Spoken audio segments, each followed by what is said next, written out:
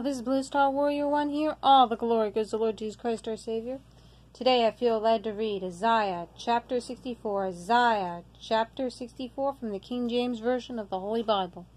Let's begin. Oh, that thou wouldest read the heavens, that thou wouldest come down, that the mountains might flow down at thy presence, as when the melting fire burneth, the fire causing the waters to boil, to make thy name known to thy adversaries, that the nations may tremble at thy presence. When thou didst tremble, terrible things which we looked not for, thou camest down, the mountains flowed down at thy presence. For since the beginning of the world men have not heard nor perceived by the ear, neither hath the eye seen, O God, besides thee, what he hath prepared for him that waiteth for him. Thou meetest him that rejoiceth, and worketh righteousness, those that remember thee in thy ways. Behold, thou art wrought, for we have sinned in those in continuance, and we shall be saved.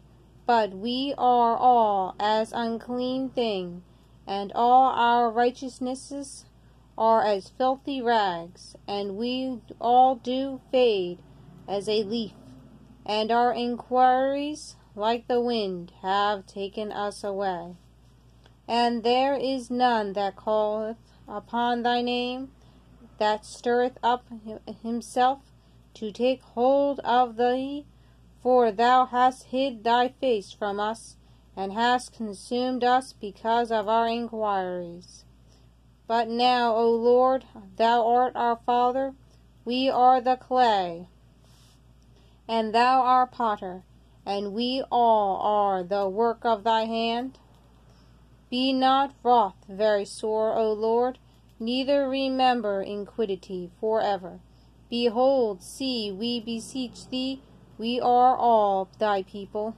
Thy holy cities are a wilderness, Zion is a wilderness, Jerusalem a desolation. Our holy and beautiful house, where our fathers praised thee, is burned up with fire, and all our pleasant things are laid waste. Wilt thou refrain thyself for these things, O Lord? Wilt thou hold thy peace, and afflict us very sore? In Lord Jesus Christ's holy name, amen, amen. God, please bless your holy word. Please bless your holy word.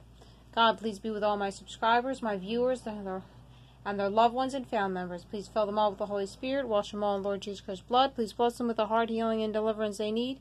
Please bless them with good food and water, and wash their food and water in Lord Jesus Christ's precious blood. Please bless them with a good home, and wash their home in Lord Jesus Christ's precious blood. Please wash their internet connections and devices in Lord Jesus Christ's precious blood. Please bless them with good finances, and wash their finances in Lord Jesus Christ's precious blood. Please bless them with good health. Please do all these things, and please do the same for my parents as well, as long as they have not taken the mark, and if it is in your will, God. In Lord Jesus Christ's holy name, amen, amen. Peace be with you.